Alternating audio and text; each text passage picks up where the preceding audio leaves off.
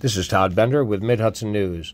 Congressman Pat Ryan has joined with Dutchess County law enforcement to announce federal funding in the amount of $1.1 million for the establishment of the Dutchess County Real-Time Crime Center. Half of the $2.3 million that we secured is going to help stand up, further resource the Real-Time Crime and Intelligence Center. 15 years ago, we started with field intelligence policing. District Attorney Parisi was a senior ADA at the DA's office, and we started a field intelligence group. And we wanted to take it to the next level. We came up with this idea of a real-time crime center.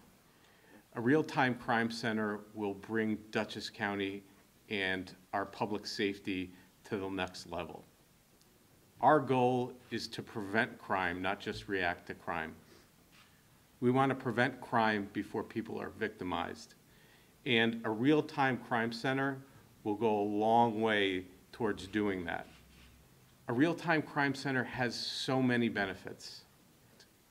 A real-time crime center essentially will allow us to use both the information that we currently have as well as information from a variety of sources, including cameras, license plate readers, and other technology to ensure the safety of this county.